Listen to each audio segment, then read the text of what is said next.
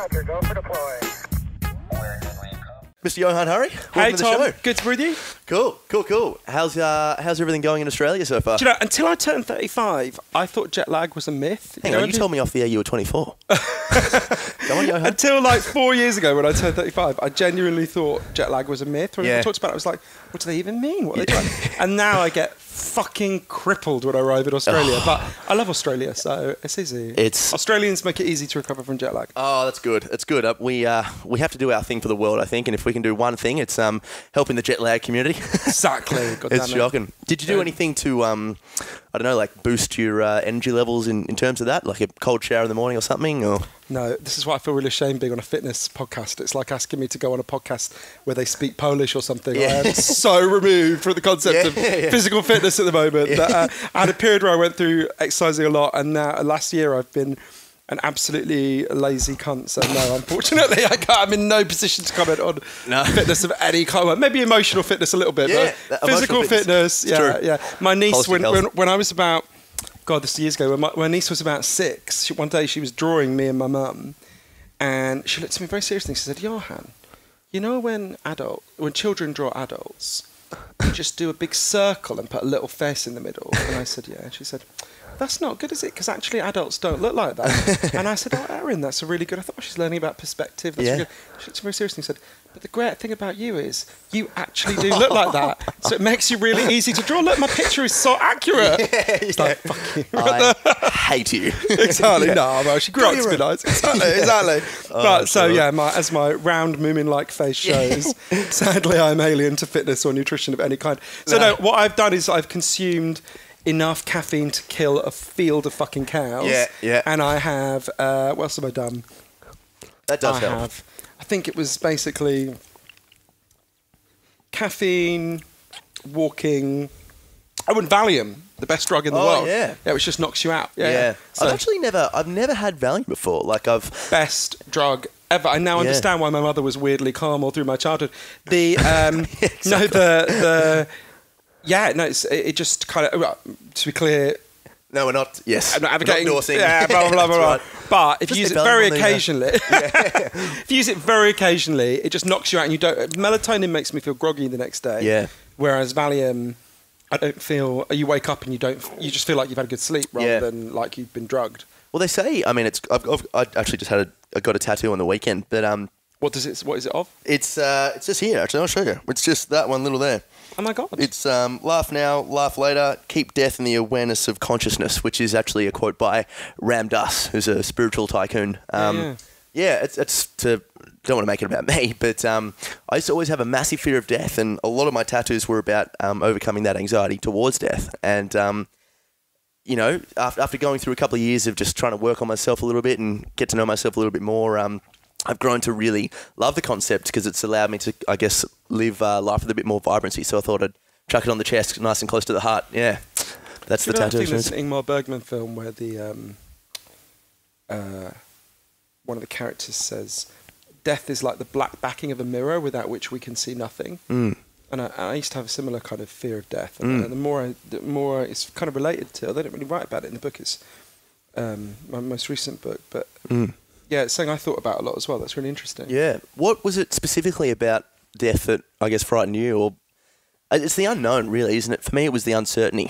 And I guess I made a distinction, with from what helped with me. I had all these other anxiety issues, but maybe because death is an uncertainty to us, the brain just, for me anyway, had a real issue with uncertainty because it could have meant danger. So there was like some sort of intertwining or overlapping experience between danger and fear. But that's interesting. It wasn't that for me because I've never had any. I've always been, and still am, a total atheist in the sense that I have no fear of being dead. Right? Being dead, you're dead. Right? That's right. It's a state of nothingness. I'm no more afraid of being dead than I'm afraid of what I was before I was alive, which was non-existent.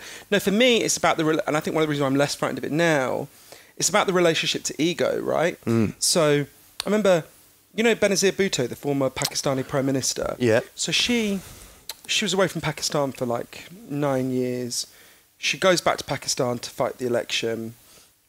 And she lands back. There's a big crowd at the airport. She walks into the crowd. And a suicide bomber attacks the crowd. And I forget how many, I think 20 people died that day. And the next day she goes out again into these crowds and again and again and again. And then after 2 weeks, another suicide bomber blew her up and she was murdered. And I remember speaking to someone who knew Benazir Bhutto fairly well. Around that time, whenever she died, it was 2010, I think. And saying, how could... Benazir Bhutto was not an admirable person in some ways, but I think she was genuinely brave. And I was saying, how could she do that? How could she do something so obviously risking death? And my friend who knew her said, but you've got to understand, his friend who'd lived in Pakistan for a long time, said, you've got to understand, she had a sense of being part of something that is bigger than her individual life and her ego, right? Absolutely. She sees herself as part of a long story. Her father had been hanged. He'd been the Prime Minister. Again, not a particularly admirable man, so I'm not particularly praising the Bhuttos, but sure. Her dad had been hanged by, for political reasons. Several members of her family had been murdered for political reasons. She had a sense of, well, I'm part of this big movement that will go on after my life, and my death may even be a contribution to this ongoing thing. And to me, obviously, I'm not, I'm not going to be killed by a suicide bomb, hopefully. But the relationship to me, it was about relationship to ego. There's this. Do you know the American philosopher Ayn Rand? Terrible, awful cunt. Massively praised by American right wingers. She wrote a book called The Virtue of Selfishness. Okay. She's like a big hero to people like a lot of Republicans. And she was a complete egotist, and she viewed death with total terror, right? Yep. She said something like, I won't die, the world will end. That's how narcissistic she was, right? Oh, wow.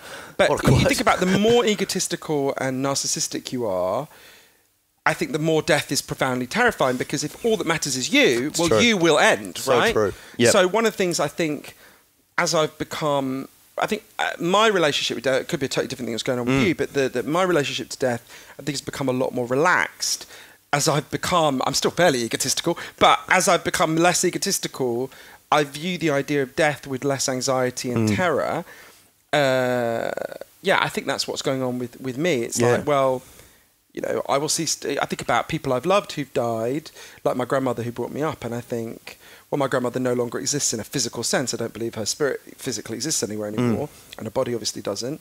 But, there are lots of times when I will do something nice for someone, and I'll think of my grandmother and my grandmother's example, and how she taught me to do that. And I think in that sense, my grandmother is still alive, not in any literal sense, but in a, you could say spiritual sense, is alive in those moments, right? And I think,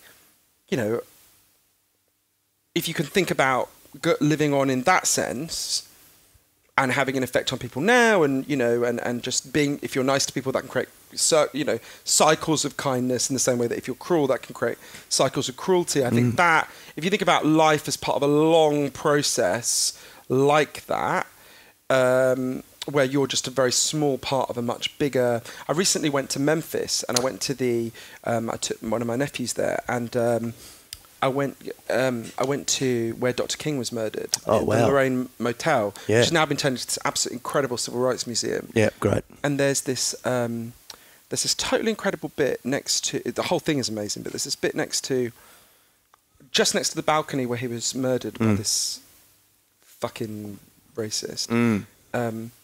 And he was really young. He was 39 years old. There's this incredible quote from him from about 6 or 7 months before he was murdered. And he knew he was going to be murdered, right? We knew it was a very realistic job. He had, in fact, been stabbed before. He kept being nearly killed. They firebombed his house. And he's asked something like, how would you like to be remembered, right? And he says various things. But there's this line that really hit me, where he said, I would like to be remembered as someone who tried to love someone else.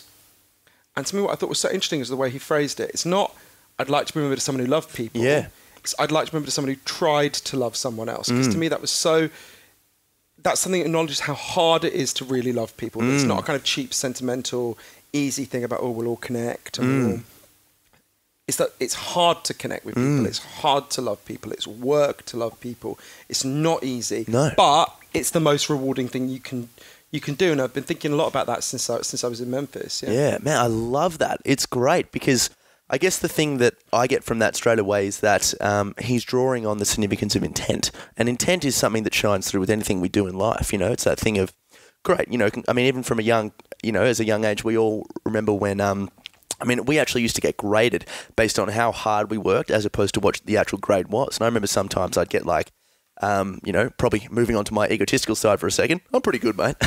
But you get like a B+ or something for the actual job you did. But the actual intent and how hard I tried on it was a C and a D. And, you know, it's always so much better to see someone that's really trying hard to make a difference as opposed to someone that just genuinely has it, you know. That's insane, especially considering how hard that bloke must have had it. And, you know, I think it was, I was listening to Mel Robbins' book. There was the 5-second rule.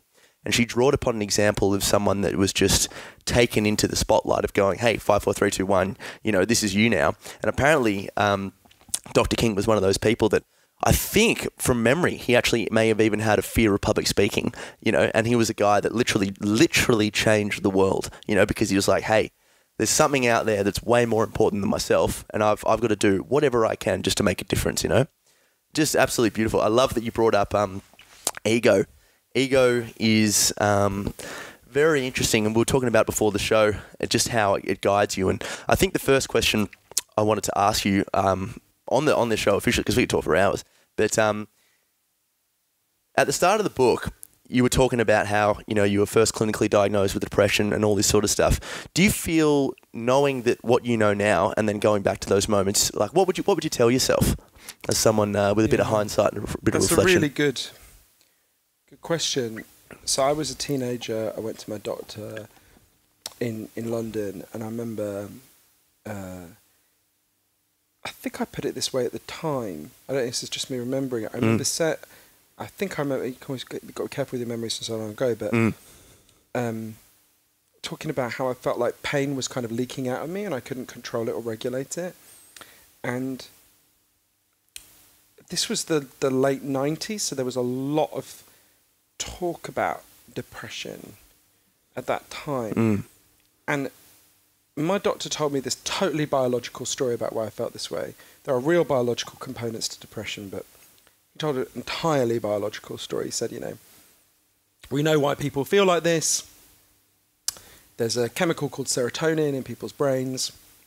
It makes them feel good. Some people are naturally lacking it. You're clearly one of them. All you need is these drugs and you're going to feel fine. And I started taking these drugs and I did feel a lot better for a time. And then this feeling of pain came back. I thought it was something weird about me. I actually discovered that's perfectly normal.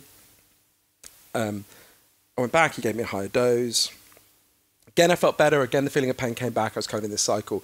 So I was taking the maximum possible dose for 13 years, at the end of which I was still depressed, felt like shit, had horrible physical side effects.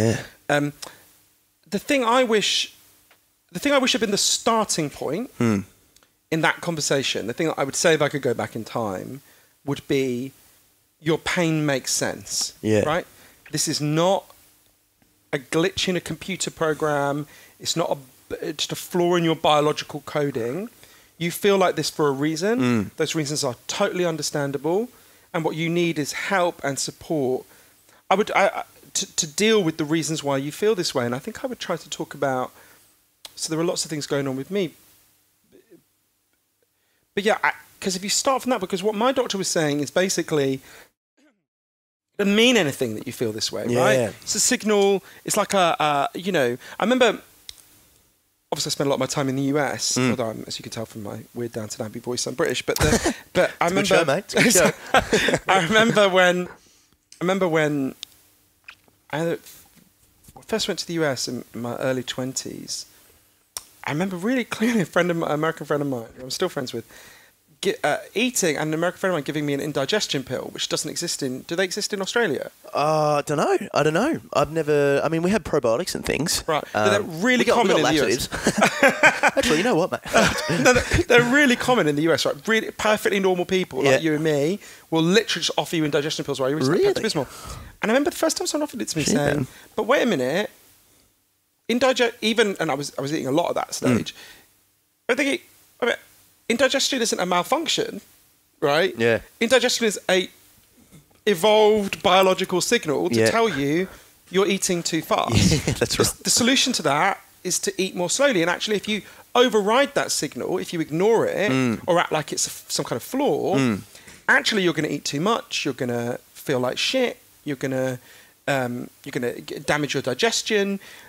Listen to the... I don't think I would have said this entire little speech, but I remember thinking it. Like, listen to the signal, right? Exactly, yeah, exactly. Just wanted to take a fucking pill, mate. But that's right. But I remember in a similar way... Now, obviously, look, depression is the worst thing I've ever experienced. It's much worse than indigestion. But I think that principle of, like, don't pathologise the signal, listen to the signal. And it's interesting to see... It was so interesting going around, you know, for my book, Lost Connection. So I went and met with experts all over the world on what causes depression, anxiety, and what solves them. And there's something that I kept hearing in different forms from all these different experts. And this is the position of the World Health Organization, the leading medical body in the world, right? The depression, as the World Health Organization puts it, depression is a social indicator. It has social causes, and it needs social as well as individual solutions, right? If you've been told this totally biological story, it sounds like, wait, what the fuck are they even talking about, right? Do you know what I mean? That's right. Yeah, it's so fascinating. I think, you know what, the biggest thing I got from your book was how retarded am I that I don't already know this shit? You know, like, there were so many things, even at the very start of it, was just like, hey, you know, listen to your body. I can't remember who it was, that you were in Vietnam, and it was saying, you know, this is a sign, or this is listen, it's giving you a message, you know? And I think... maybe that's from my take of actually getting a bit more mindful and practicing meditation. But we really just have become so disconnected, you know, and it's just a very easy way to go, take this for this, take this for this, take this for this, you know. I feel like it's almost quite sad, you know. You're totally right, because there's this thing that before the book came out, I remember having dinner with a friend of mine and saying the thing I was most frightened about the book is that people would read it and go, well, no shit, Sherlock, right? It's really fucking obvious, right? Like, of course, there's lots of details, lots of stories in the book people wouldn't know, and lots of specific things, particularly about the solutions, people might not know. But I thought, I bet if we go back in time and say to your grandmother or my grandmother, hey, Gram, do you think if people are really lonely and they hate their work and they feel really financially insecure, they're more or less likely to become depressed? My grandmother said, you thick cunt, get out of my room, right? Yeah, absolutely. You know, but what... Then the book came out, and I had this slightly surreal experience, which is kind of the opposite, where I kept being introduced to interviews that say, and now we're going to talk to Johann Hari, who's written this incredibly controversial new book, in which people would react with, like, incredulity to what I was saying. I mean, it's so... And it was really interesting to me, it's in a way, and it made me think again about the journey of the book.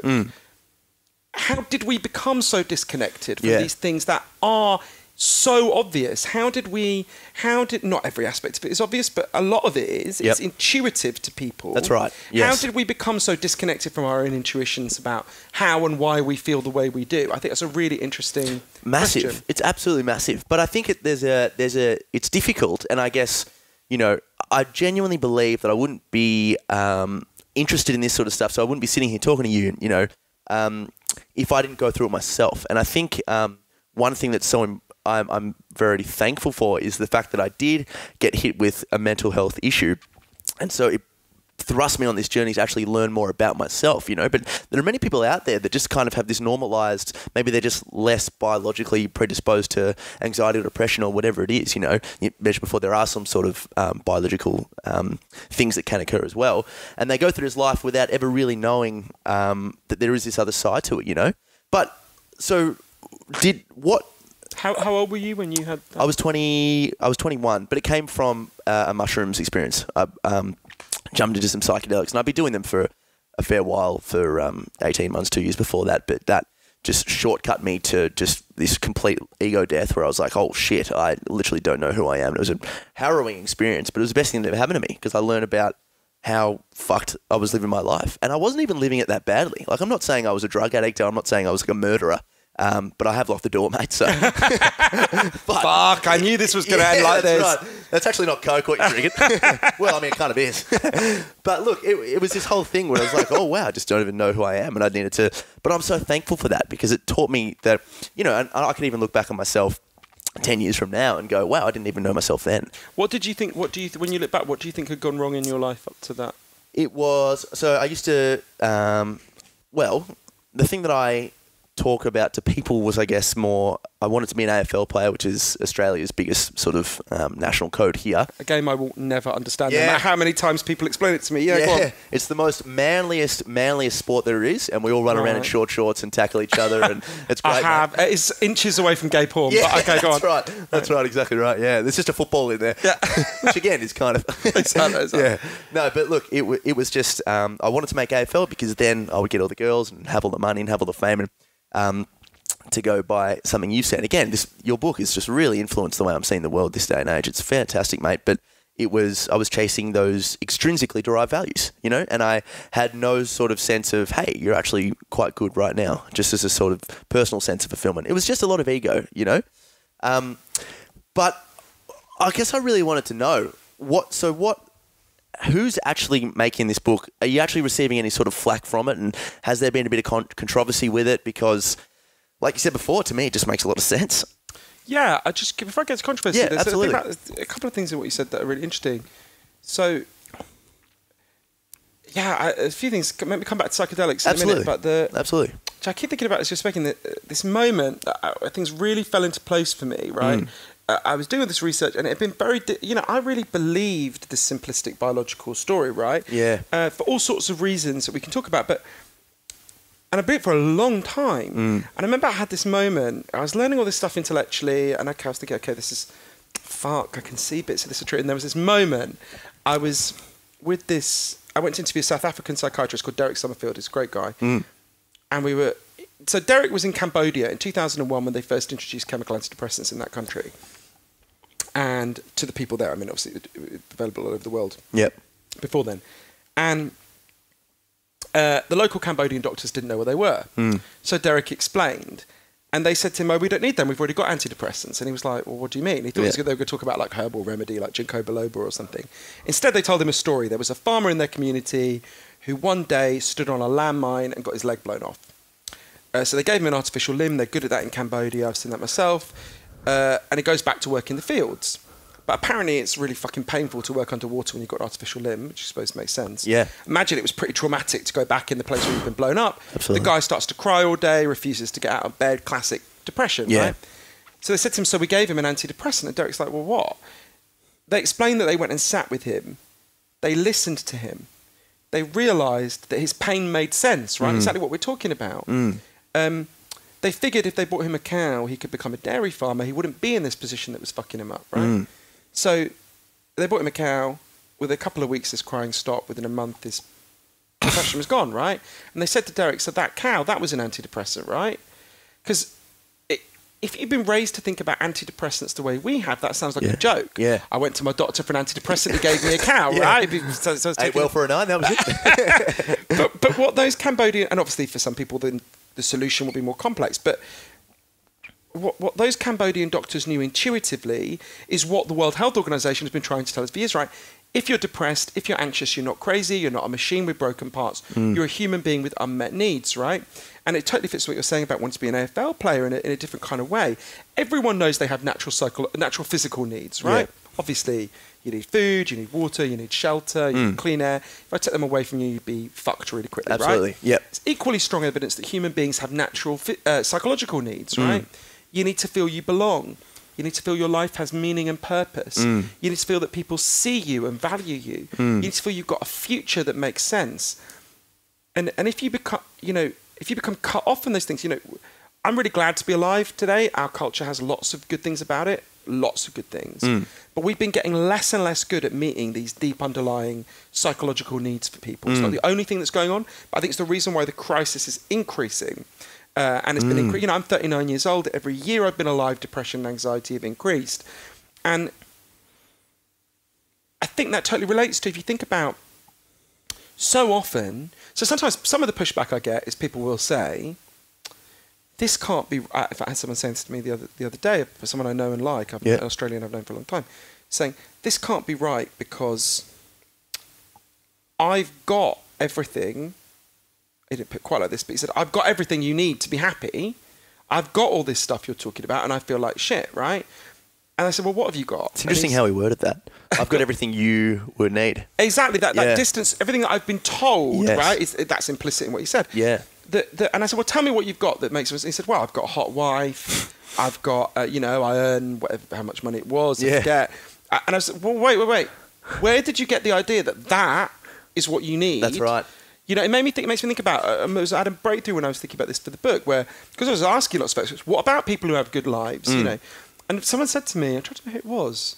Someone said to me, read feminist books from the 50s and 60s, right? One of the things that happens in a lot of those books, like The Feminine Mystique by Betty Friedan, is women in the 50s would go to their doctor and they say, doctor, there's something really fucking wrong with me. They would have said their nerves. They wouldn't have said fucking 50s either. But something wrong with my nerves, right? Because they said their nerves, they're not their brain, because people talked about it a bit differently. Yep. But they said something wrong with my nerves because I've got everything I could possibly want. I've got a husband who doesn't beat me. I've got a washing machine. I've got 2 kids. I've got a car. And I feel like shit, right? And what a lot of doctors said is, you're right. There's something wrong with your nerves. Here's a prescription for Valium. Here's a prescription for whatever. Valium, the best drug in the world. Yeah, that's right. Yeah. But, definitely an endorsement. Exactly. Full endorsement. But now, if we could go back in time and talk to this woman, we'd say, well, look, you've got everything you could possibly want by the standards of the culture. Standards of the culture are just wrong. You need more than that. And I think about an AFL player who I'm sure, if we think about this crisis in lots of young men, particularly in Australia, the suicide rate for young men is off the scale, right? These young men, I think about this, have you read much about this young guy in Toronto who drove the car into these people like about 3 weeks ago? No. So he's part of this, it's this devastatingly awful, he's part of, initially they thought he was like a jihadi, he wasn't at all. He's part of this movement called incels, who call themselves like involuntary celibates. They're basically men who hate women and can't get laid. Jesus. Probably because they hate women. Yeah. And go figure. Yeah. But so I've been reading a little bit about them, not much. But you think about these kind of all sorts of things that have been happening with masculinity. So you think about an AFL player would be like, I'm guessing, I'm not an Australian, obviously, but a paragon of masculinity. That's right. That's right. Yep. Absolutely. And you think about, and I'm sure there are loads of brilliant things about being an AFL player, and particularly if you love the game and you love the, all of that. I'm not dissing for a minute being an AFL player. Of course. But you think about so much of what we're craved to long for is the external stuff, right? So I think about, and it reminds me to come back to psychedelics because it's really relevant to this as well, but I think about one of the hardest causes of depression and anxiety that I learned about for the book. I talk about the 9 causes in Lost Connections, but there were 2 I found really hard to, but one of the hardest ones I found to learn, really hard to learn about, was this thing that I could talk about as disconnection from meaningful values, right? So, and it kind of, there was a kind of version, although mysteriously I was never asked to play in the AFL, but really? a kind of version which was exactly, the lost part of my life. You sound too Australian, mate. But the kind of my equivalent of trying to be an AFL player, right? Yeah. Which was, so everyone knows that junk food has taken over our values, and junk food has taken over our diets and made us mentally sick, physically sick, right? So I said that wrong. Yeah. Everyone knows that junk food has taken over our diets and made us physically sick. But one thing that's so interesting is that there's a kind of equivalent, learning the evidence, that a kind of junk values have taken over our minds and made us mentally sick. I learned about it from an amazing man called Professor Tim Kasser, who's shown that the more you think life is about how you look to other people, about money and status, the more likely you are to become depressed and anxious by a really significant amount, right? And he's also shown that we have, as a culture, become much more driven by these junk values, right? So just like, I basically lived on KFC for 10 years. We've been living on a kind of KFC for the soul, right? Yeah. And you think about, I don't mean this as a cheap political point, I'm actually quite sympathetic to his followers, although I don't like him at all. Think about Donald Trump, right? Yep. So Donald Trump is someone who is totally driven by these external values, Absolutely. Right? He lives in a golden tower with a wife he clearly doesn't like but loves the external appearance of. Yeah. He is the most powerful man in the world. He is the president of the United States, and he is the most miserable cunt you can ever imagine, right? Think about the aching unhappiness you see every time you hear him speak, because he's been told the wrong story of what it means to be happy. He's looking for happiness in all the wrong places, and it's partly the places where a kind of particular vision of masculinity, actually not like, there are other visions of masculinity which I think are much healthier, like being a provider and, all sorts of other things. But you think about the vision of masculinity he's been sold, literally saying, I can grab any woman I like by the pussy and I don't even care if she likes it, right? Yeah. It's the most kind of base kind of particular kind of Just masculinity. like alpha and ego and all that stuff. Exactly right. Exactly. It's not a coincidence he's the most powerful person in the world, right? We've constructed this pyramid of values. There's this Indian philosopher, Krishnamurti, who said it's no sign of good health to be well adjusted to a sick society. And I remember reading that just after Trump won in the United States and thinking, fuck, a society trying to adjust itself to a value system that exalts Donald Trump is going to be a society that's depressed and anxious. And it should be depressed and anxious because that is not meeting our deeper needs. Do you see what I mean? Oh, absolutely. But so why are we not listening to that? Why do we have such an innate inability to not listen to what our body is demanding of us? You know, I mean, that classic understanding of, you know, going to work 9 to 5, and now, I mean, you read your first email at fucking whatever, 6 a.m. in the morning, and then even later at night. And we are physically and psychologically miserable, and yet we just keep doing it. Why are we not listening to that? Because we're a conflict of all kinds of values, right? So if it was just that we were the better parts of ourselves, so I think there's a kind of complex range of reasons. Professor Kasser, the guy who did all this research on what I call junk values, points out we are immersed in a machine from the moment we're born that is designed to get us to neglect these insights. More 18-month-old children recognise the McDonald's M than know their own last name, right? So you think about, from the moment we're born, you are told the way to make yourself feel better is to buy things, to show them off. There's this little experiment that was done in 1978, not by Professor Kasser, by someone else. It's a very simple experiment. Get a bunch of 5-year-olds, you split them into 2 groups. First group is told... So the first group is shown 2 adverts for, I forget what it was, but whatever the equivalent of Peppa Pig was in 1978, right? Yep. Some toy. Yep. Famous toy. Yep. Shown 2 adverts. Second group is shown no adverts. And at the end of it, they say to all the 5-year-olds, hey kids, you've got a choice now. You can either play with a nice boy over here who doesn't have that toy from the advert, or you can play with a nasty boy who's got the toy, right? And the kids who haven't seen the adverts choose the nice boy, and the kids who have seen the adverts choose the cunt with the toy, right? Yeah, of course. And you think about, as a culture, we are all being primed to make that second choice, right? Think about, there's this clip of Melania Trump in 2009, not to harp on about the Trumps, but and they're an extreme example, but it's a clip of Melania Trump in 2009 when she goes to speak at NYU in New York to the students. I can't imagine why, but anyway, and she's asked by one of the students, would you have married Donald Trump if he wasn't rich?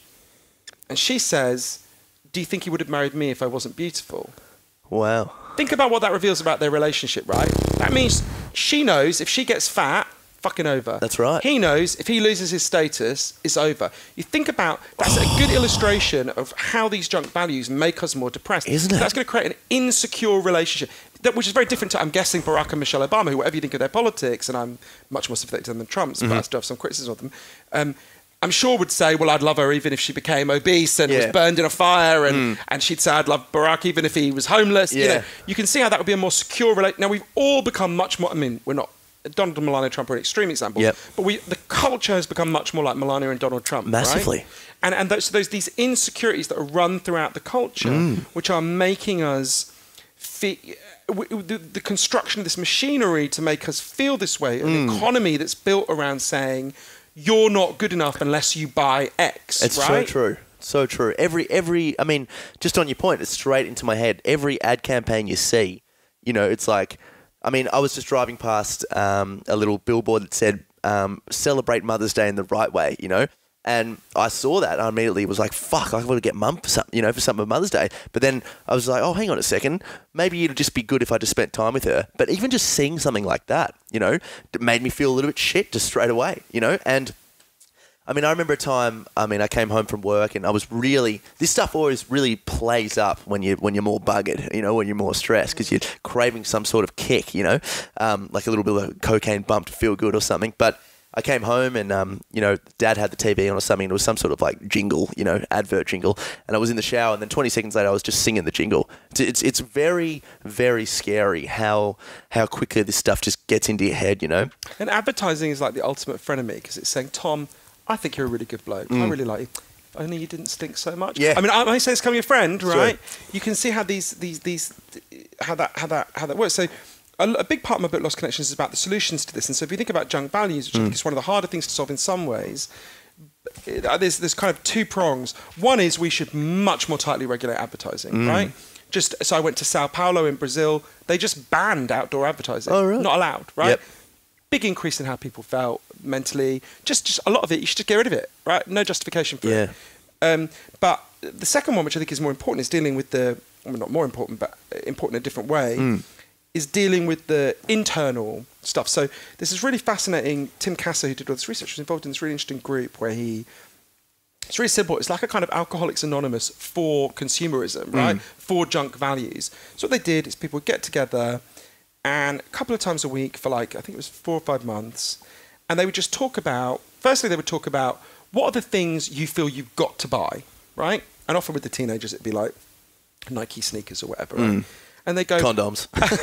Yeah, Go nuts. Probably not, actually. And they'd be like, not with these incel lads. And they'd be like, what do you think you'll get when you get these sneakers, right? And most of these kids were not going to be Michael Jordan. It wasn't, they wanted to jump higher, right? Yeah. And most of them be like, well, I would feel accepted. I would feel I had status, right? Doesn't take long for the kid to identify that, to go, oh, wait a minute, right? Why have I been made to feel this way? But so they would initially talk about the junk values, and just giving people space to talk about it would quite quickly mean people take it apart themselves. Not everyone, but most people go, well, why do I want this? Like you just said, why do I think the way to be nice to my mum on Mother's Day is to buy some piece of shit she's not going to value, rather than go and spend the whole day with her and take her around somewhere nice and go to the beach or whatever it would be, right? Something nice. Exactly. Or actually maybe I shouldn't just be nice to my mum on Mother's Day. That's maybe right. I should be nice to her the whole fucking year round, Very right? true. Yes. But maybe the nice thing I could do for Mother's Day, say I'm going to once every 3 weeks take you out on a Thursday night or whatever. Do you know what I mean? But you can see how that's not what we're told to think. But so partly it was about deconstructing the junk values, but more importantly, it was about saying to people, well, what do you think is actually important in life, right? What do you think matters? And people would talk about love, they would talk about meaningful work, they talk about all sorts of things. And the group would just meet and go, well, what could we do to integrate that more into our lives? And what was interesting is just that meeting a couple of times, I think meeting every couple of weeks for months, led to a really significant reduction in their reduction in their junk values. And this is one of the things that to me is so interesting. These insights are just beneath the surface for everyone, right? Yeah. It's very rare you'd find a person, maybe Donald Trump, but you'd have to go to a very extreme person who could hear this stuff and not be like, I mean, it's like the most banal cliche to say to people, you're not going to lie on your deathbed and think about all the shit you bought. You're going to think about moments of meaning and connection in your life, right? But it's about... But what's so interesting is to have... This is one of the 9 causes of depression that I write about in Lost Connections, but think about how removed the conversation about depression is, the official conversation about depression is, from these insights, right? Think about the difference between what we've just been talking about and saying to someone, it's just a problem with your serotonin levels, which is what I was told. That's such a gap, right? And it's not to say there aren't real biological factors and we shouldn't deal with them, because absolutely we should. And obviously I write about them in the book as well. But this is not just a biological crisis. This is a social and spiritual crisis that has to be dealt with at every level. And you know what's really scary as well is the fact that even the concept of just having another pill involves, just take this and then you'll be okay. So there's really no real... I mean, that sounds very similar to just, hey, buy this thing for Mother's Day and then your mum will be happy. Buy this thing for yourself and then you'll be happy, you know? It's very scary how closely related those things are, you know? It's important to say, because the pills do give some people some relief and have some value. Of course. But you're right, they're not solving the reasons why we're depressed and anxious for the vast majority of people, which is why we need a much broader understanding and a much broader set of solutions. I think you're right, and it's not a coincidence. I spent a lot of time with these people, amazing people. One of the heroes in my book is this doctor called Sam Everington in East London. It's from a poor part of East London where I lived for a long time. And Sam was really uncomfortable. He's a GP, had loads of people coming to him with depression and anxiety. It's really uncomfortable because, like me, he's not opposed to chemical antidepressants, but you could see they weren't solving the problem for most patients. You could see they were depressed for perfectly fucking understandable reasons. He decided to pioneer this different approach. So one day, a woman came to him called Lisa Cunningham, who'd been shut away in her home, who I got to know quite well. She was shut away in her home with crippling depression and anxiety for 7 years. And Sam said to her, I'm going to keep prescribing you these drugs if you want, but I'm also going to prescribe something else. I'm going to prescribe you to take part in a group. there was an area behind the doctor's surgery. It was known as Dog Shit Alley, which tells you where it was. Yeah. It backs onto a park. Sam said to Lisa, don't worry, I'm going to carry on giving you these drugs. I'm also going to prescribe something else. I'm going to prescribe for you to take part in a group, right? So he said, what I want you to do is turn up a couple of times a week with a group of other depressed and anxious people. I'll come and support you. And we're going to turn Dog Shit Alley into something nice, right? First time they met, Lisa was literally physically sick with anxiety, right? But a few things happened. The first thing was she realised they had something to talk about that wasn't how shit they felt, right? They decided they were going to learn gardening. Yeah. They started to get their fingers in the soil. They started to learn the rhythms of the seasons, right? There's a lot of evidence that exposure to the natural world is a really powerful antidepressant. The other thing that happened is they started to form a tribe. They started to form a group. They started to look after each other. They started to solve each other's problems.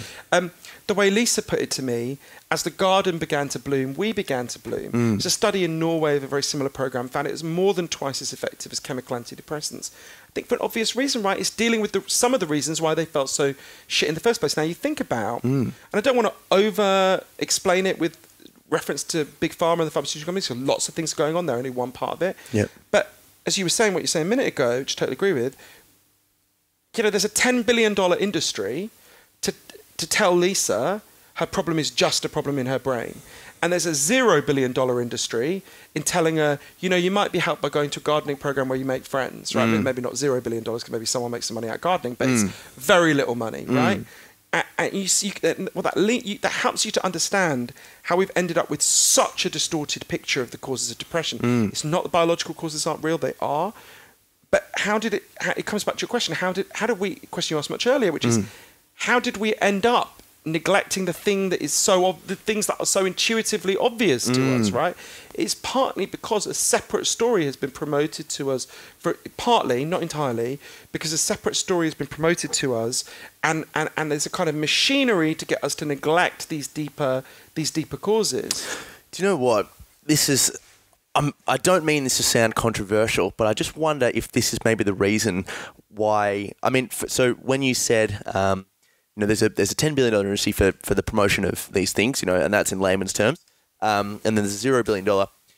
I immediately put myself in this position where if I'm feeling so depressed, and I've had, I haven't had a clinical bout of depression, but I've had, moments where the anxiety was so bad for so long that I just felt depressed. I felt like a sandbag on my head. But anyway, I feel like if I went to a doctor and they said, hey, you've got a serotonin bounce, that would kind of counterintuitively make me feel special. So then that's like a bit of an upper, because like, oh, it's just I've got a serotonin in, like, it would almost feel like a crutch to lean on. I feel like that kind of, I don't know, when you're in that level of just deep darkness and sadness, anything kind of feels like a kick. And if you say, hey, you're not like everybody else, you have a serotonin bounce, like, oh, I am different, I am special, like I am this sort of thing, and I just felt like that kind of played into this egotistical mindset that I may have taken in if I was in that element and I had been... I don't know that I've not thought of it quite that way. I don't know that it's about specialness. I think it's about,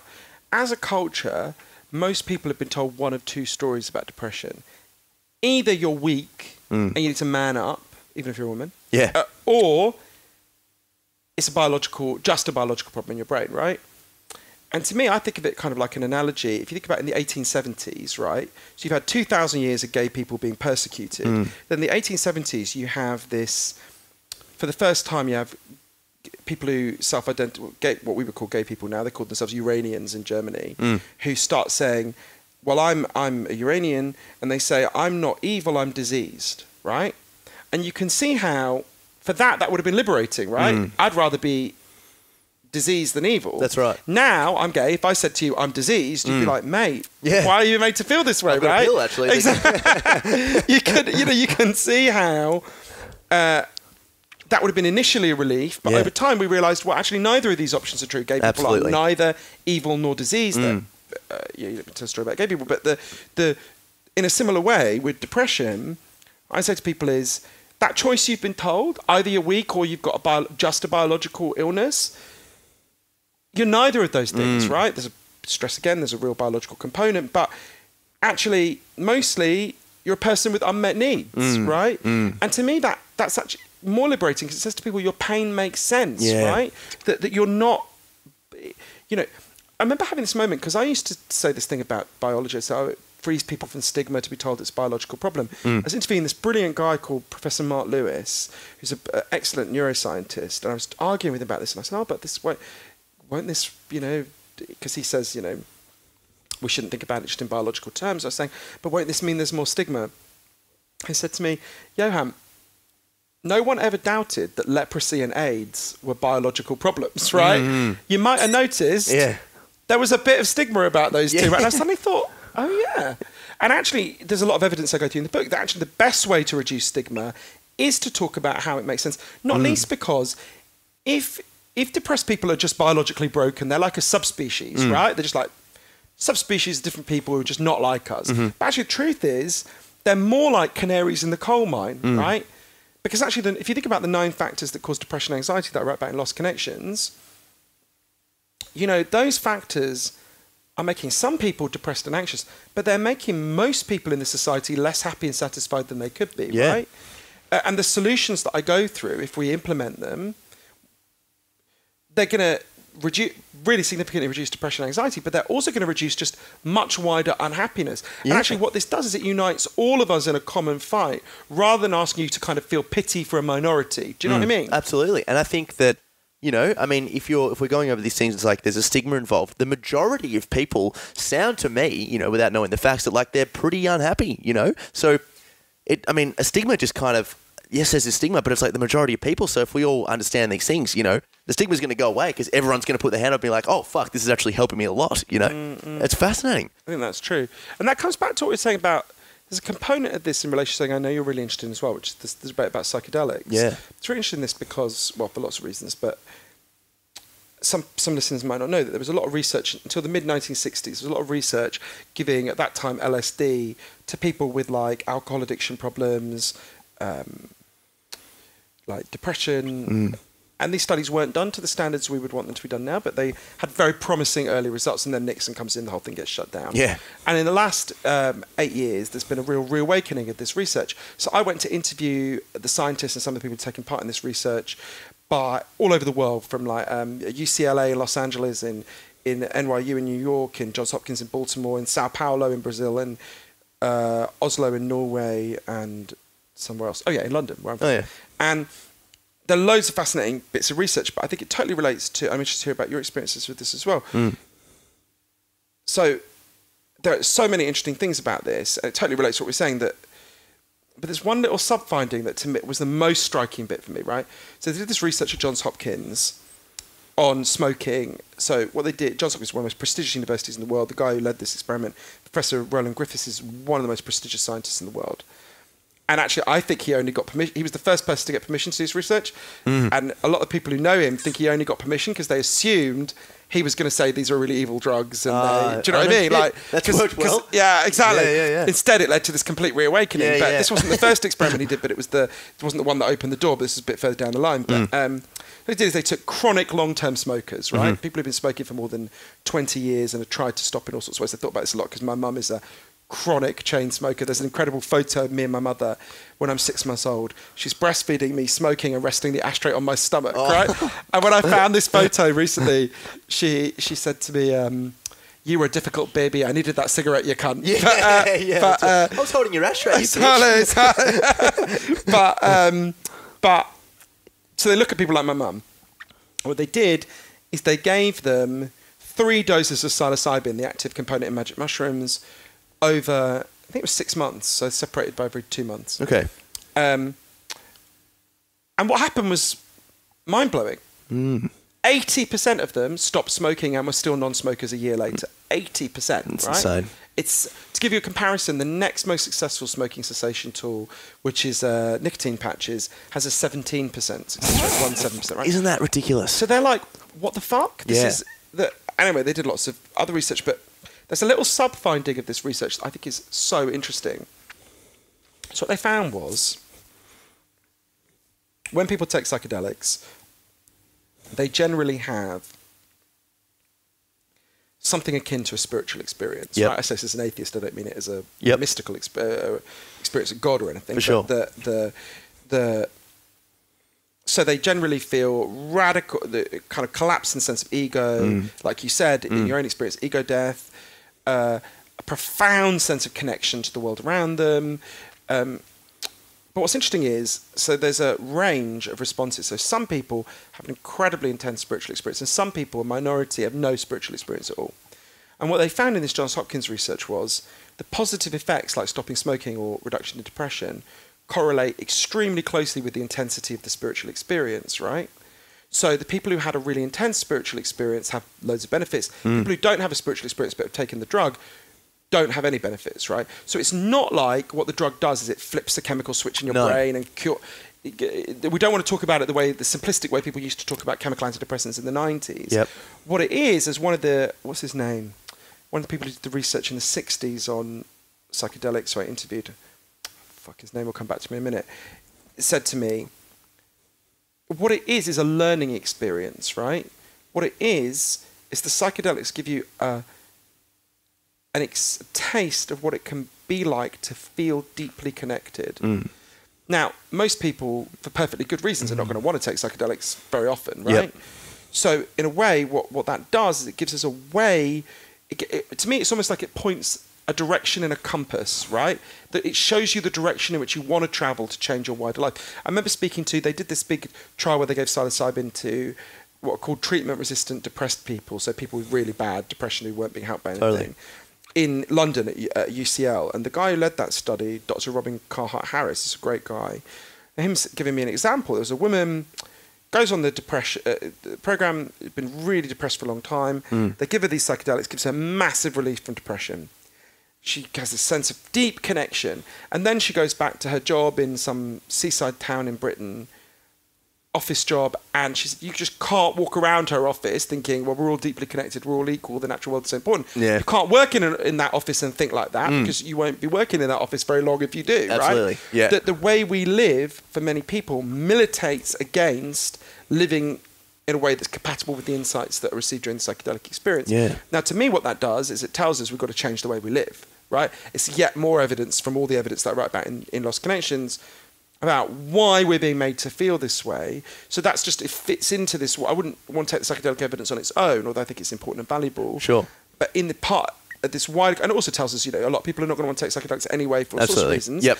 But it tells us these are insights that are so important for even people who don't want to use psychedelics about the direction in which we need to travel. Does that fit with your experience, Tom? Massively. Do you know what? I'm very interested because obviously I have some sort of anecdotal testament to this as well. But when did they retest? So you said there was 80% reduction in people that were, so they stopped smoking completely, 80% of them? 80%. 80%. So when did they actually test them again? Like, was it straight away after they took the drugs, or was it? So they do a follow-up at 2 months. I think, if I remember rightly, it's in the book, 2 months, 6 months, a year, 18 months. They're still doing the follow-ups. Okay, right. So I interviewed some people who've been in that program in Baltimore.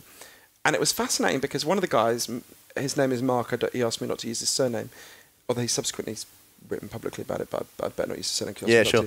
This guy, Mark, who's so interesting. Mark was a social worker who's quite depressed. He tried antidepressants, he'd stopped them because they hadn't done anything for him. And I think a lot about Mark. He'd had all this anxiety, a lot of social anxiety. When he was 10, his dad had a heart attack and he came back home, very unwell, and then he had another heart attack at home. And Mark remembers he was 10, his dad being taken into the ambulance and thinking, I'll never see him again, and he didn't ever see him again. And his mum was so depressed and so distraught, she never really told him what had happened. And he said from then on he'd had this terrible sense of grief and anxiety. And then he got to be, I think he was 45, and he sees this advert that says, I think it said, had you had depression? We're doing this trial. So he signs up, and he knew nothing about psychedelics. In fact, the only thing he knew about psychedelics was when he was a teenager at church. They used to he'd seen a comic strip where someone took LSD, thought their face was peeling off, and had to be shut away in a psychiatric hospital for the rest of their life. Man. But that's what, you know how it is. Yeah. So that's what he thought psychedelics were, right? Yeah. So he certainly did not expect to be taking them in the middle of... Exactly. Yeah. He did not expect to be taking them in the middle of the most prestigious academic university one of them in the world. So he does this trial, and he describes the experience. And I remember Mark talking about the first time he takes the psilocybin in this lab that's made to look like a kind of living room. I've been there in Johns Hopkins. He has this vision that he's in this huge lake, and he sees this kind of fawn, a deer, and he follows it up a waterfall. At the top of this waterfall, his dad is there waiting for him, and his dad says to him, I'm really sorry that I had to leave you. I didn't want to do that. I'm really sorry. And then his dad says to him, you don't have to be afraid of the world. And he reaches into Mark and he pulls out all these walls. And he says, I want to thank these walls because you've kept my son safe when I couldn't. But you don't need these anymore. You don't need the walls. We can thank them and we can let them go. And Mark describes, coming round from this experience and his girlfriend coming to pick him up and her saying, what was it like? And him just not having the words to describe it. And as the months and years go by, because it's a good few years since Mark took part in this trial now, how that made it possible for him to then change his life, right? He then realised he had to integrate these insights into his life, and he started meditating and so on, and actually learning very deep meditation. He now teaches meditation, funny enough. Wow. Wow. Yeah, he runs a course teaching meditation. He's a wonderful person. Wow. But it was really interesting. I spoke to quite a lot of people who'd taken part of these psilocybin trials in Johns Hopkins, and it was interesting because they were all people. They deliberately looked for people. Well, you had to be psychedelic naive, so you had to have not taken them before. Cool. And they deliberately looked for kind of what would be called middle class, respectable people who wouldn't be the kind of people who you would expect to take psychedelics. And it was really interesting going and meeting these kind of middle class or some quite posh, Maryland people, and them just talking in this extraordinary way about psychedelics. This was true of the people who took part in the trials in Los Angeles as well, where I interviewed people who'd taken part in them. It was just, and to me that was so profound, and I saw this in so many places. People who had been acutely depressed who weren't, by exploring these different ways of thinking about depression that are in line with the best science. It's not about, this is really good science, what these people are doing. It's not, but it's interesting what often, not in every case, but a lot of the time what the science is doing is vindicating what is more traditionally seen as a kind of more hippie-ish insight about, who we are as human beings and what we need as human beings, I always try to make sure that I, try to speak about as little as myself on this, but I have to give you I'm interested, a taste of the experience that I had. So the first time I ever did mushrooms, I was just with a mate after school. I was a pretty sort of innocent kid. Probably looking back with hindsight, I had, lots of experiences and bouts with anxiety and stuff. I think, puberty was a pretty scary time for me, and just didn't know what was going on. And it was all these things, but I was not aware of it, and it definitely wasn't impacting my life to the extent where I needed any sort of significant help. But I had these mushrooms. My mate had them in a little bit of honey, and we went down. It was a shitty out, like real bad day, and it was just raining and pouring. We went down to this underpass of a freeway, and kind of just laid on the ground there, and he was just kind of watching his hands. It was a really very nice setting, and about half an hour had gone by, and I started seeing like these vibrations in the top of the underpass, and they were never really like hallucinations or anything. I mean, I wouldn't describe them like that, but it was just kind of I would see movement patterns, and then my imaginative mind would take that away, and I remember sort of just seeing squirrels and things and all that sort of stuff. But I would look at the grass and I would look at the flowers, and they were just so beautiful. And I really felt, even at the time, I'd come to this sort of epiphany that I was never really seeing nature without my ego wall there to put some sort of, I don't know, internal experience or external experience or what someone said about it and all this. I was seeing it just for what it really was, and the colour was a lot greener. I remember walking over the top of the freeway on the overpass and having a look at the green through the middle and thinking, God, if I wasn't tripping, if I didn't know I was tripping right now, I'd probably just jump, because that looks like the most fluffiest grass I've ever seen. And it was like this beautiful, not like, oh, I'm really fucking depressed. It was like, hey, I just want to be a part of this grass, But I did shrooms on and off for a good couple of years, And then I had this experience on schoolies where the set and setting was off and all this sort of thing. And it was a harrowing experience. It was my mate and I kind of figured it out, and it was we probably reckon we had about 12 grams or something up into that area, and we didn't mean to. It was just a very potent dose, and it was terrible straight from the outset. Huge panic attacks. He was trying to vomit it up. I was getting ready to call the ambulance, and he was like, "Dude," like threw the phone out of my hand. It was like, "Moon, we're just tripping. You just got to wait it out." And my letting go muscle was like so weak back then.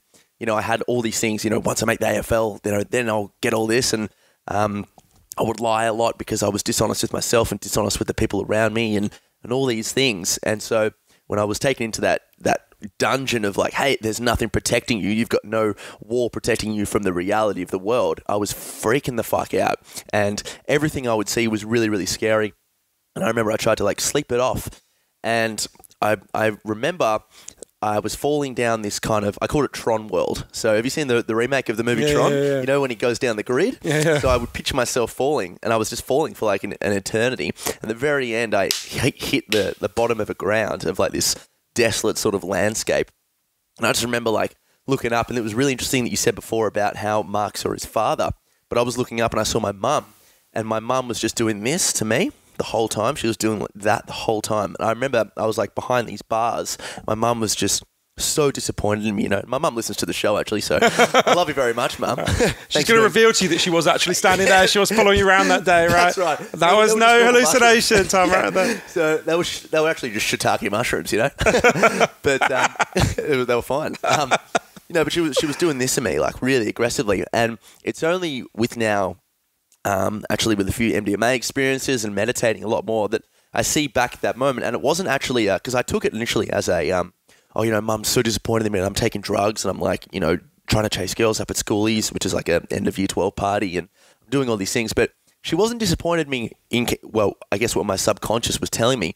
She wasn't disappointed in the fact that I was doing all these things. She was disappointed maybe in a sense that I wasn't living life to my authentic self. And the reason why I really wanted to know when they retested the smokers who'd come across is because that experience augmented my anxiety levels to the point of panic for years and years and years. I had panic attacks and high anxiety for up until literally about a year ago.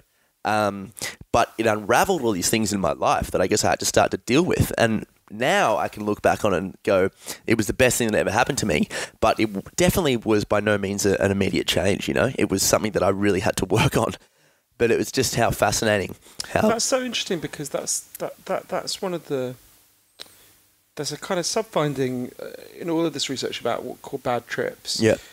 Which are really interesting. And so about 25% of people have some aspect of negative response in these clinical trials. And these clinical trials are designed to maximise the positive response. So that's quite high, right? Yeah. Obviously, this doesn't mean 25% have a consistently terrible experience, but it means have at least some moments of panic or discomfort. And part of that... So there's lots of things that were said about bad trips that turned out not to be kind of myths. Like in the 60s, they said people would stare at the sun until they went blind. I think that was not true. But there's a lot of stuff about bad trips that is true, which I think is really interesting and worth thinking about. I think exactly in relation to your experience, which is partly... This is why I couldn't meditate for a long time. The experience of lowering your ego is not an unequivocally positive experience, particularly if you are very defended against the world, right? We have ego walls for a reason, right? Think about Mark. Mark builds up these ego walls to protect himself because he's got a father who died, he's got a mother who's really depressed and can't look after him, and he has to defend himself from the world, right? And one of the interesting things about psychedelics is you see people... When you look at people in that situation, you see why we have egos, right? You need an ego, right? An individual in the throes of a psychedelic experience is pretty defenseless. You wouldn't just leave them on their own, right? No way. So you need an ego. I mean, you can see you need ego walls that are strong enough to protect you. Like if you look at little babies will often punch themselves accidentally punch themselves and cry because they don't yet know the bodies of their... Just little babies. Exactly. They don't yet know the limits of the self, right? The physical limits of the self, or even the psychological limits of the self. They don't know they're a different thing to their mother, for example.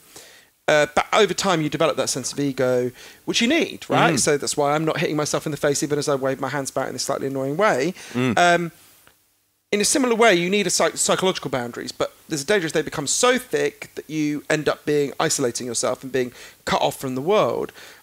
And what psychedelics can do when they're done right is help you have a more healthy relationship with ego.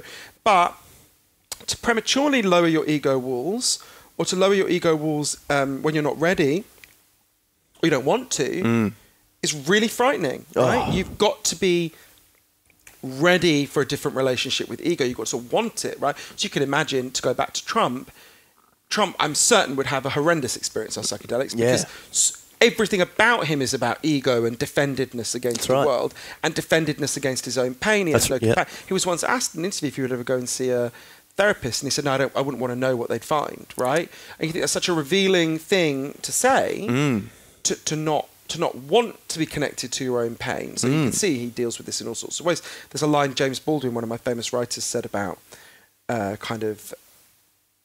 think he was talking about racists, but he said, the reason they're so angry is if they weren't angry, they'd have to feel their pain, right?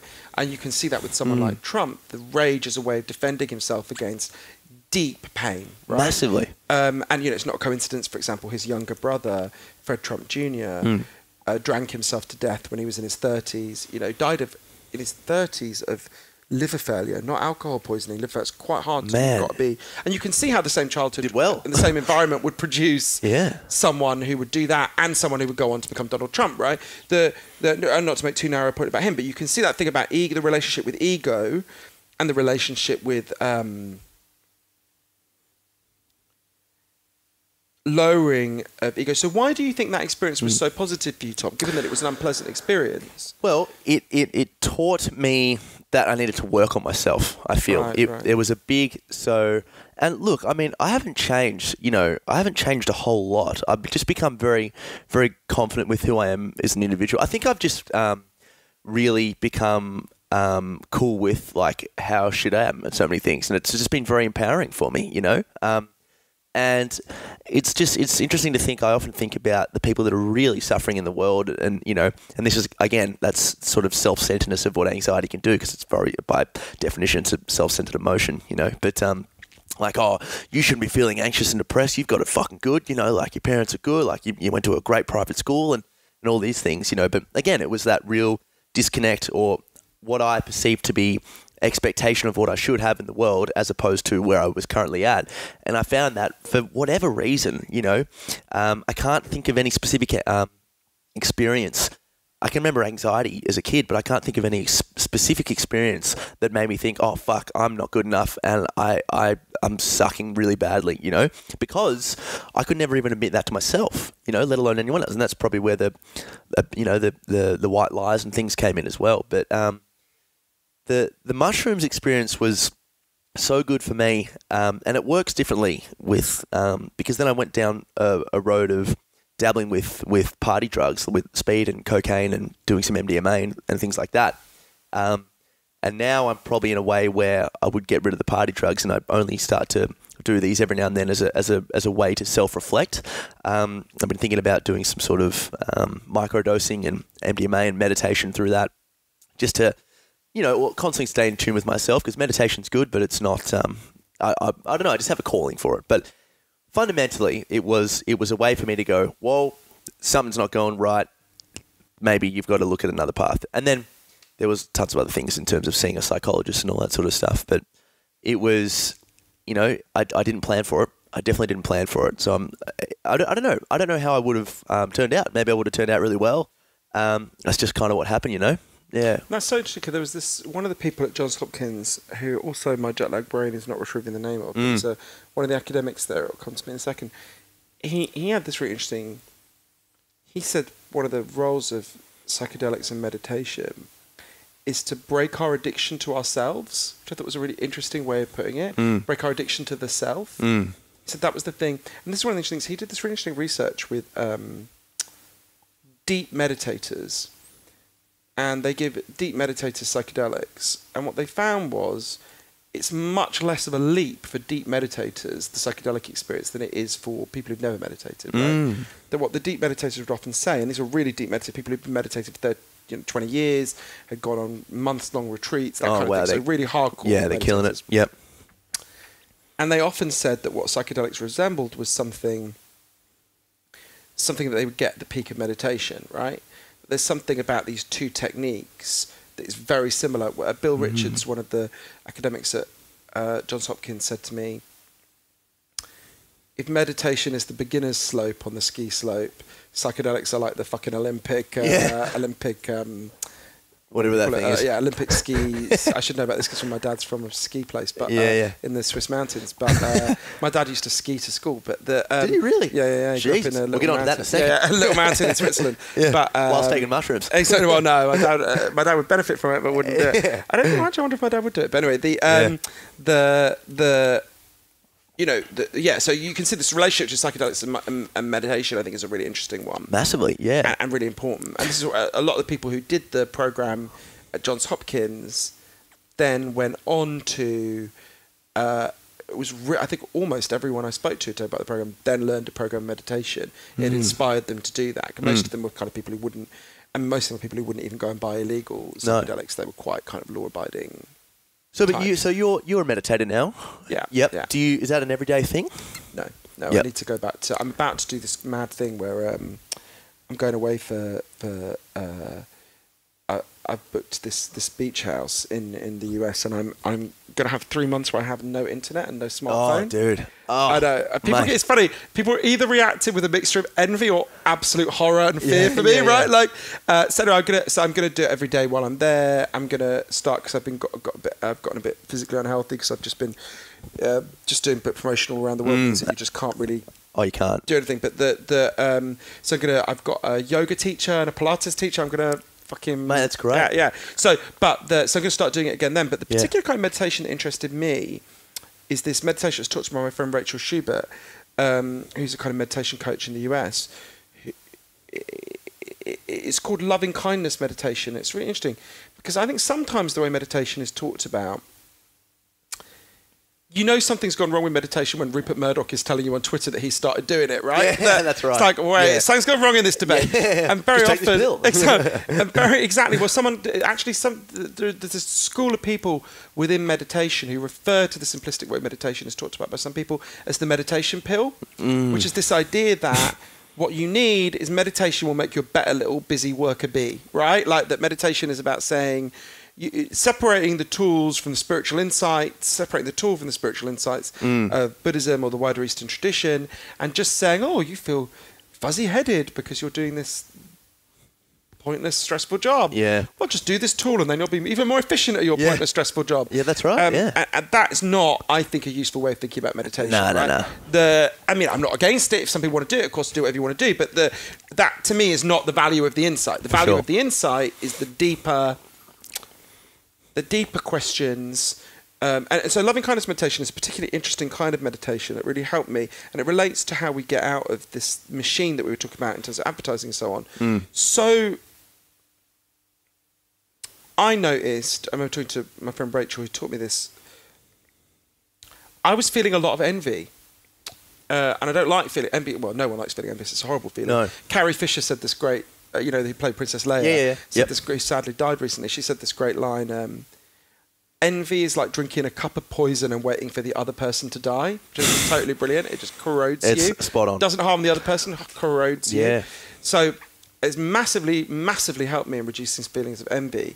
The way it works is loving kindness meditation. So you start and you picture somebody you love and you picture something good happening for them.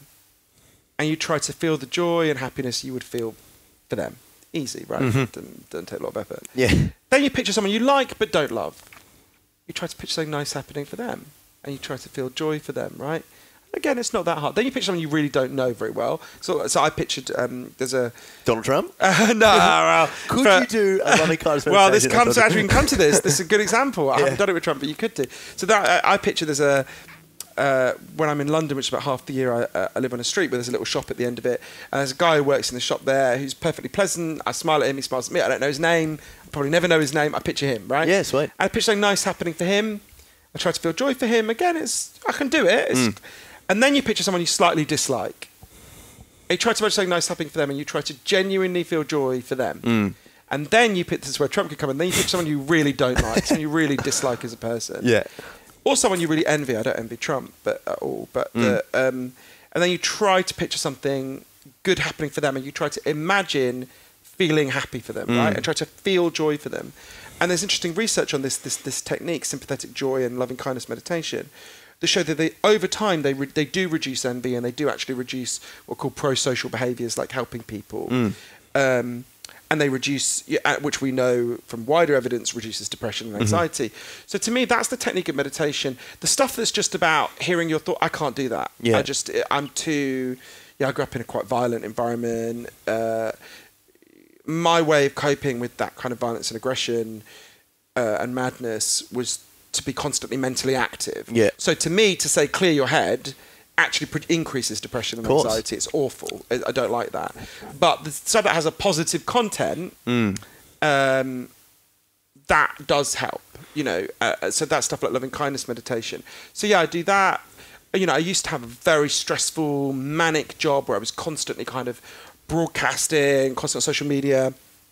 It's a fucking recipe. Well, now, recently in London, I bumped into someone I knew back then, who's a kind of social media star and a nice person. Cannot imagine more fucking miserable, haunted, broken kind of person. Just kind of manically jabbering about fucking nonsense on social media. Yeah. Just kind of, so ego aggravated. It's like ego itching powder. You know, that stuff. Feels like people are talking about you all the time. Oh, man, some people are saying you're amazing. Some people are saying you're a cunt. Yeah, that's right. Do you know what I mean? That kind of... so it's too much. It's awful. So I used to have inevitable that someone's going to have some sort of a breakdown from that. You can't not, sure. Well, I wouldn't be able to cope with it. So. Well, it makes you... fucked. Yeah, it fucks I think that's up. a scientific term. Yeah, that's the clinical. And I believe if you look at the Journal of Fucked Studies, that's right, they've got a lot of scientific articles about that. Exactly. No, totally. So I used to have a very manic, quite ego-driven life, and I've certainly still got plenty of ego and not all the healthy kind now. But I moved to having a life that's much more connected to things I find meaningful, where I spend much more time with people I love, just listening to them, being present with them.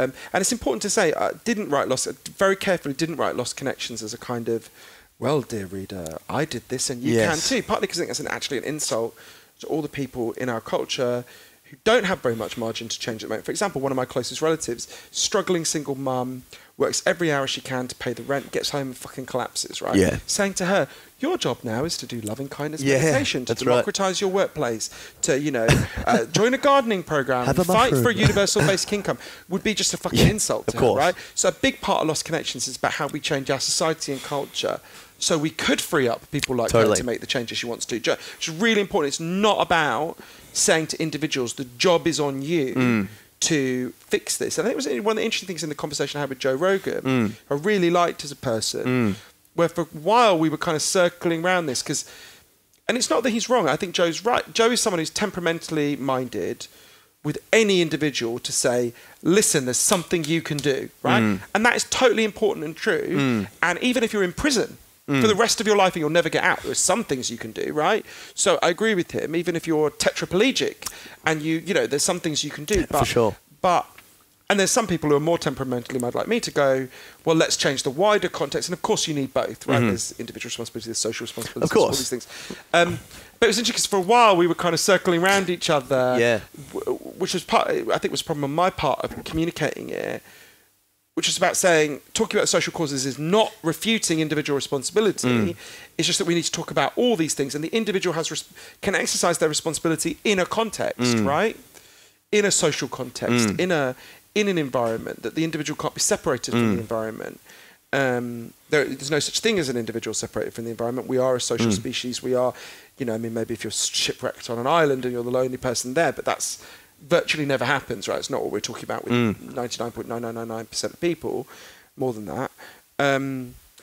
This is a really interesting point that I want to discuss. That's actually one of the questions that I was thinking, asking you, because there are certain things that make us feel shit based on the societal circumstances and all these sort of things. And then you have these people, and this kind of gets into the more spiritual aspect of how do we make ourselves feel better in a world that's whatever, distracted, and yada, yada, yada. And, we've heard for centuries. I mean, there are Tibetan monks that live in caves their whole life. There's a lady, a blog I just read, and she was just craving this feeling of wanting to go so deep within her mind that she lived in complete solitude in a cave for 10 years, I'm wondering, I just would love to hear your thoughts on that, that intertwining, I guess, need that we all must do, maybe to take on some personal responsibility, to see the world in a much easier way to deal with, but then also do some other things, because there's a lot of biological things that pertains to us needing to be a social species. And one of the most beautiful things that I used to have a huge fear of public speaking. Now, as a mental health advocate, I obviously try to do that a fair bit. But one of the biggest reasons why we all innately just fear public speaking is because you're stepping away from your social community, and you're like, hey, like, you're putting yourself out there for rejection, and rejection obviously back in the primitive times meant rejection from the crew, and then increased danger into the wild, But how does that explain where meditation can take these people that are just completely, from what I understand as an observer, in bliss in solitude? To be honest, I'm quite sceptical they are in bliss. Maybe they are, and maybe there's kind of outlier human beings, but they're clearly outliers in all sorts of ways. But the bit I don't agree with in some aspects of Buddhist traditions, and I'll stress that some aspects of Buddhism, it's not all Buddhism, some parts of Buddhism have contrary insight, but the bit that's about saying, about detachment from the world, and saying, you can't change the world, so change yourself. Learn to become detached. Learn to see it as just a veil of shadows on a cave wall, sort of thing. I don't agree with that. I don't think that, and I think the evidence actually shows that for most people, doesn't lead to happiness. Actually, you think about, for example, the guy with the cow, right? Guy who has his leg blown off. He's working in the field.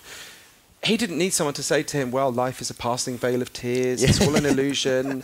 You need to detach yourself from these feelings of pain. Yeah. He needed a fucking cow. He just wanted a right? cow. Yeah. That's right. Do you know what I mean? He needed people to buy him a cow. And I'm more minded. Look, it's not this.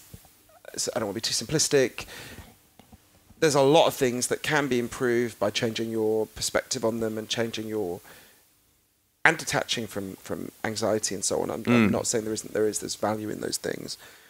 I'm a bit more minded towards practical social change than that. And when people want to retreat from the world, part of me thinks, well, good luck retreating from rising sea levels, because someone needs to go and stop the people who are, causing the rising sea levels, right? There's a degree to which you exist in a world, and that world is changing, and that world has all sorts of forces in it. And you can. It's like there's a book called. I really like this. A writer wrote about this. There's a book called No Impact Man, about a guy who tried to live for a year. I haven't read it. Guy who tried to live for a year with no carbon emissions at all. And the New Yorker writer Elizabeth Colbert said, you could have spent that year campaigning to reduce emissions, and you could have called it Impact Man, right? And I kind of think this kind of weird. I actually almost think it's a kind of. I don't want to be harsh to this guy. Book, but I think there's a kind of narcissism actually about saying, well, I will uniquely. I don't know anything about. I'm being really unfair to this guy, but there's a kind of narcissism going, well, I will make myself morally pure, and that will be my contribution to the world. I think we don't need your fucking moral purity, mate. We need the world to be made better by practical action. It's a bit like Gandhi, who I admire in many ways, but have you seen Gandhi's advice to the Jews during the Holocaust? Fucking shocking. I might be getting some of the context wrong, but I think a Jewish guy writes to him during the Holocaust and says, what should we do? That might not be how we get it, but the advice is definitely right. Gandhi said they should all commit suicide because that would morally blackmail the Germans. It would make them feel bad, and then they would feel. And no, they didn't. They didn't need the Jews to kill themselves. In fact, that would have delighted the Nazis. That's what they were aiming for. Totally. What they needed was someone to go and intervene in the fucking horrifying situation and stop the Nazis. And I do think this kind of the kind of make yourself pure, and that's the way to make change. I'm quite allergic to purity politics. No one's pure. You're never going to be pure. No. We're all messy, compromised individuals, and what you want to be is part of the mess and the compromise, making the world better, not exempting yourself from the mess and going to a cave to have your lovely blissful. I don't believe it will be blissful, but maybe I'm wrong. Maybe there will be some people who experience it as Depends blissful. what's in the cave. That's true. Yeah, a couple of Sally, pills. Yeah. Sally, perfect. Sally, bit of a TV. psilocybin, a cow, and a Netflix subscription. You're laughing. Exactly. Right. And a copy of my book. What more do you fucking want? Yeah, just Audible. Yeah, exactly. Right. Me on Audible on a loop, just speaking to you. Exactly. Yeah. Jeez, even when you sleep. Exactly. Perfect. So here's what I think about that. I'm just interested to hear your thoughts. I guess this is probably going to sound a little bit woo-woo, but it's from my experiences, I guess, with the psilocybin and some the MDMA and stuff as well. But I kind of feel like if we are spirit beings in a human shell, because I take on that spiritual aspect, it really helped me coming from having this OCD fear of I would burn in hell for the afterlife, and then OCD having to pick up rubbish all the time to prove to God I was a good Samaritan. Swung the pendulum. The only content that I was obsessed with was Richard Dawkins, Sam Harris, Matt Dillahunty, just frothing on hating, aggressive atheists, much more probably, what's the word I'm looking for? Not as healthy as probably the way you see atheism, but it was what I came to realize that was actually just a suppression of fear that I still had for the afterlife, and then coming a little bit more to terms with myself and not taking on any sort of religiously institutionalized version of spirituality, but just something that a connection I have with, I'm not the most important thing and there could be something out there, whatever it is.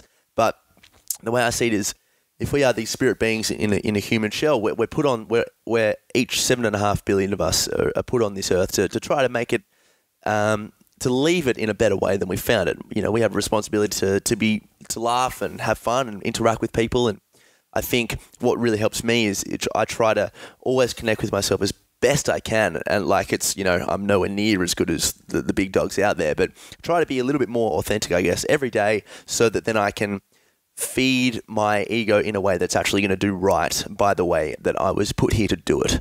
And that's something, I don't know what, I guess, experience or if that just developed over time, but I guess if we don't have that, I feel that if we don't have some sort of connection to ourself, it's just going to be hard to, benefit others, You're totally right. And Sam and Richard are both friends of mine, and I like and admire them very much, even when I don't agree with them. I love their stuff, by the way. You're right. I've slightly shifted my perspective on this. I used to be I'm still 100% atheist. There's no part of me that thinks there's actually literally a God or anything. But I'm more inclined now, when confronted with religious people, to think about, well, what need is this meeting? Like, I spent a load of time with this Amish community for the book, for Lost Connections. And, Amish have the lowest level of depression in the United States. And you go there, I know there's a lot I disagree with about the Amish, a hell of a lot. You can see they got something we haven't got. Got a very deep sense of community, got very high equality, horrifying gender inequality, but within men and within women, the richest Amish man is as wealthy as the poorest Amish man, and the richest Amish woman is as wealthy as the poorest Amish woman. They've got a very deep sense of connection. I think that's true. I think it's also the other thing you said that's so important to me is humour, right? I just think, I think almost more than I think I'm most patriotic about as a British person is our sense of humour, right? It's one of the reasons I love Australia, is that I feel Australians have a very similar sense of humour, and I think that it's almost like before almost anything else I believe in, I think I have a deep, it's the closest thing I have to religious sense. Life is really funny, and you should laugh at it. And it breaks down the ego wall, though. Totally. I love laughing with people because I feel so much more connected. Of course, and one of the things I really try to do when I meet people who have very big political differences from me, and I'm trying to talk to them, is try to find something we both find funny and laugh at. Because there's something about, once you've done that, it completely changes the nature of the conversation. Once you've laughed with someone, it's very hard to rage at them. Yeah. You know what I mean? And one of my heroes is Joan Rivers. Do you know the comedian? Oh, of course. Absolutely. I'm obsessed with. She's great. I still feel really sad that she died 3-4 years ago now. I do remember Mum texting me actually about that. Yeah. I'm gutted. One of my favourite things Joan Rivers ever said is, I might be getting some of the details wrong, but when she You know Heidi Klum, the German model? Yeah. So I'm aware, I think of her. yeah, I can imagine you've looked at her in ways I have not. But so Heidi, I think this is what happened. Heidi Klum's on the red carpet, and she says to Joan Rivers, you know, oh, I don't want, because Joan Rivers used to comment on dresses on the red carpet. She says, oh, I don't want to talk to you. You're going to say I look terrible. And Joan Rivers said, terrible? You look amazing. The last time a German was this hot, they were shoveling my cousin into an oven. I just think, what you have to do, what I love about Joan Rivers, her life is, have you seen the documentary about her, A Piece of Work? No. I really recommend it. It's on iTunes. It's a fucking amazing documentary. What she's a great example of is someone who turns pain into humour. That's right. Like her husband killed himself and in 1987, and very soon afterwards on stage, she makes this joke. She goes on stage and says, I knew I shouldn't have taken that paper bag off my head while he was fucking me, right? And I just think you've got to have that capacity to turn... If you can turn your pain into humour... I mean, we were talking before about, you know, your pain is a signal, it means something. One of the things pain can do is it can help us to understand other people's pain, and it can help us to find humour, right? I don't think it's a coincidence that the two groups who are famous for having the best sense of humour in the world, the Irish and the Jews, have probably the most horrific history in the world, right?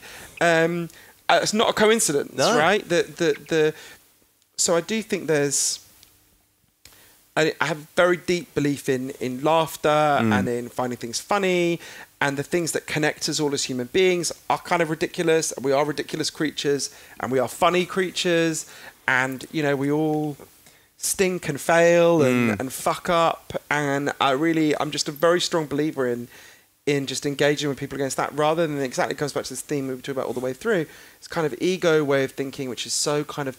I mean, it's very interesting. James Comey, the former FBI director, in his new book, says he never once saw Trump laugh in all the time he worked with him. Really? And I think that's so revealing. And Trump doesn't ever laugh in public. He makes jokes about people. He's sometimes actually a bit funny. I don't think he's got no sense of humour, but it's always a kind of cruel jibe at someone else. Yeah. It's not... Is it possible to imagine him laughing at himself? I can't imagine any self-deprecation to be evident there. And no, it's literally... I would say it's impossible in his personality structure. Yeah. He couldn't do it, right? And I think that, again, that tells you something about his very poor psychological health. An individual who can't laugh at themselves, I think, is very psychologically unwell. And I think almost the worst thing I could say about a person is that they were humourless. Well, everyone isn't perfect, and I guess that if you can't Apart laugh from me, yeah, obviously. sorry, Exactly. sorry, we'll edit that out, Fuck mate. you, exactly. Yeah. I fucking hate you. Exactly. It's going so well until that moment. I know. I just screwed it up. Exactly. I offered you a Tim Tam. Exactly. But yeah, no, you're exactly right. Look, if you can't laugh at yourself, then you lack any sort of sense of self-awareness. You know, you have no idea who you are, which is scary. Which is, I think, really scary. Yeah. Johann, man, I would love to just talk for you forever, but I understand I've got to move on at some point. I just wanted to ask you, what's next for you, and what's the biggest takeaway you took from your book, and the direction that you'll probably head towards now? I think there's loads of things, but one of the things from the reaction to the book that is so moving is people are so hungry to talk about these things. People so come to you when they hear it. They want to talk and think about these questions in a deeper way. They know there's something wrong in what we've been doing. They know there's something wrong, that we've been missing big parts. What's wrong is that we've been missing big parts of the picture. So I'm really moved and kind of... I just feel really touched by that. The most moving thing it's happened with my previous book, Chasing the Scream, which was about addiction. The most moving bit for me in any process of writing a book is when the people I've written about tell me that people who've read the book are contacting them. Because that's this moment when you feel like you've made a connection. Like I remember I had this incredibly moving moment in Chasing the Scream. I tell the story of one of the best people I know, this woman called Lee Maddox, who was a cop in Baltimore. She was a very hard drug warrior. She used to bust people having a single joint. She went through this amazing transformation that I describe in the book. She quit her job as a cop and she retrained as a lawyer and tried to get the convictions of lots of the people she had busted overturned, right? Lee's an amazing person. And I remember doing an event in Baltimore about that book at an amazing bookshop called Red Emma's, and people getting her to sign the book. And that was, to me, so much more moving than asking me to sign the book. Yeah. There's this moment when you feel like Lee is an amazing person. She's done this amazing thing. It wasn't very well known. It's better known now because I spent so much time with her and got to know her.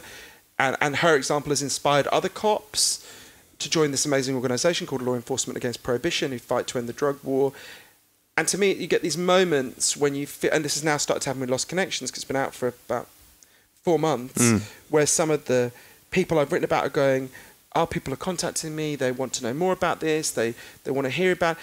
And to me, that's such an exciting thing where you feel you've been able to make a connection between something that, because I went and met all these people and I thought, wow, what an amazing, the people, I generally don't write about people that I don't like or think there's something important about. It's a couple, I don't do, none of my books are really have kind of villains in them. Yeah. So they're mostly people I think I want to hold up and go, this is something you should know. This is someone who discovered something interesting. Of course, some of them I disagree with on some things, but so those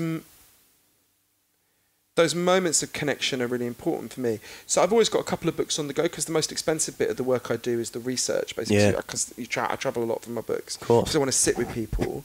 I'm writing a book about how people change. I'm really interested in that. I've been doing research on that for a few years. How people change their minds, how people change their personalities, how people change their characters, how we change each other. I write a book about why we can't focus, problems with attention. And the long-term one is, there's an American intellectual called Noam Chomsky. He's an amazing man. Don't know, no. Yeah, he's an incredible person. I feel so dumb. You're mentioning all these people. Do you know Donald Trump? I'm not totally aware of but Chomsky, yeah, exactly. You've heard of that one, yeah. He's back at home, actually. Exactly. Have a mushroom cap. And Exactly. He's watching us now. That's right. There's this guy called Noam Chomsky. There's this amazing guy called Noam Chomsky who I've been writing a biography of for a while, but that'll take forever because his life is super complex. So I'm in this very lucky position where I can kind of take time to think about these things. And to me, the great kind of luxury of what I can do, and to me, the value of books, right, in this culture where there's so much noise and so much screaming, the value of, to me, when a book is valuable, it's when someone's been able to go, I went away and thought about this for a long time. Yeah. And I met lots of people, and these are the deep thoughts I think are valuable. That's to me what the value of books, not the kind of, Twitter screaming and all of that. Anyone can do that. You can, if your depth is 280 characters or whatever it is, then you can say any old shit. That's right. But to me, that kind of depth and focus is the value of it. And so, yes, I'm just in this really lucky position. I'm going to carry on doing those things. Great. I should say, because my publisher, my amazing publicist Hermione, who you met, tells me off if I don't say this. At the end, so I've got this kind of this advertising spiel I meant to say. If you would like to know where you can buy the book, Lost Connections, Uncovering the Real Causes of Depression and the Unexpected Solutions, or the audio book, if you would like to know what a range of people have said about the book, from Joe Rogan to Russell Brand to Hillary Clinton to Elton John, or to the Sydney Morning Herald, if you would like to take a quiz to see how much you know about the causes of depression and anxiety, and if you would like to hear audio of lots of the people we've talked about, go to www.thelostconnections.com. It's not lostconnections.com because there's a fucking band called Lost Connections that I don't know about. Yeah. That's classic. They haven't existed for ages, but they're very nice, they're very good, no disrespect to them, who own Featuring all the IP. The Big Pharma. Exactly, and what's the thing I meant to say? Oh yeah, people can also find out where they can follow me on Twitter, Facebook, and Instagram. Although I did an interview recently where at the end they said, what's your Twitter, what's your Facebook, what's your Instagram? And then they were like, what's your Snapchat? And I was like, I'm a 39-year-old man, right? The only 39-year-olds on Snapchat are certainly paedophiles, and they should be immediately arrested. I will go a long way to get my message out. I'm not fucking going on Snapchat, right? Like, life is, I will die one day, and I will never get back the time I spent on Snapchat. So you can find all that information. It's thelostconnections.com. Oh, dude, cheers, Tom. Really enjoyed that. I loved it. It was great. Thanks very much. I really enjoyed it. Oh, it was just, like I told you before, it was, as soon as I heard you on Rogan, I was like, I've got to do it. And I just thank you so much for just emailing me straight back, man. It was awesome. So I really love it. Yeah. Cheers. That's a wrap. Discovery Roger, go for deploy.